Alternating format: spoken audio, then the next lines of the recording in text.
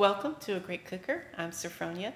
Make sure to subscribe to my channel where almost every day of the week I show you how to make frugal and delicious recipes in your Instant Pot, air fryer, and all kinds of ways. Now let's get started.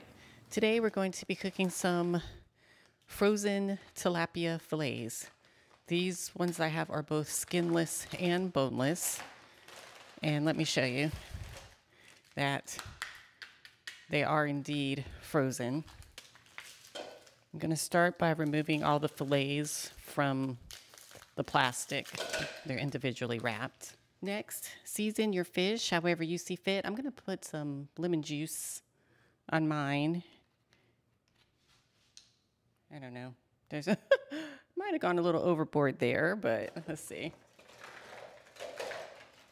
And now I'm just going to season the fish liberally. I guess I could lay the pieces down in the Instant Pot and season, but I don't want to do all that. Moving on to the Instant Pot.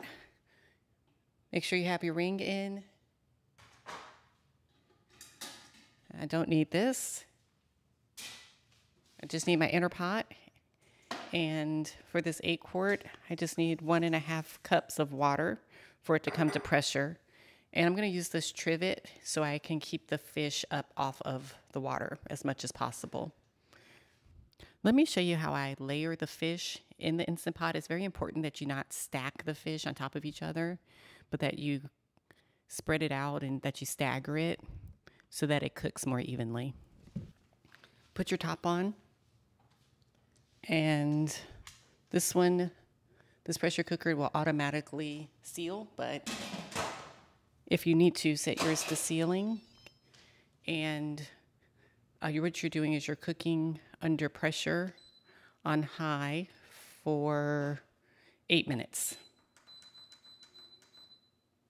I'm going to keep track of the time of how long it comes to pressure, plus the 8 minutes, and let you know exactly how long this took to cook.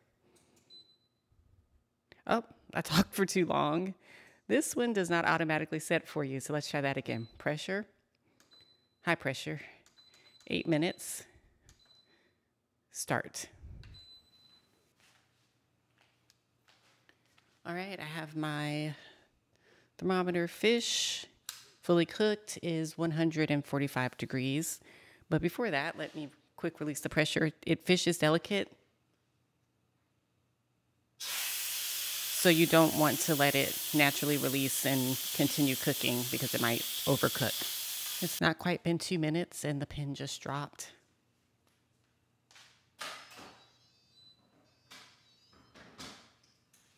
Ooh, it's hot over there, but can you see it is way past 145 degrees. Let me plate this fish. Actually, let me let you look inside. Make sure to subscribe to A Great Cooker for lots of quick and easy Instant Pot videos. I cook a lot of food from frozen. It's easy and it turns out delicious. I'll see you in the next video.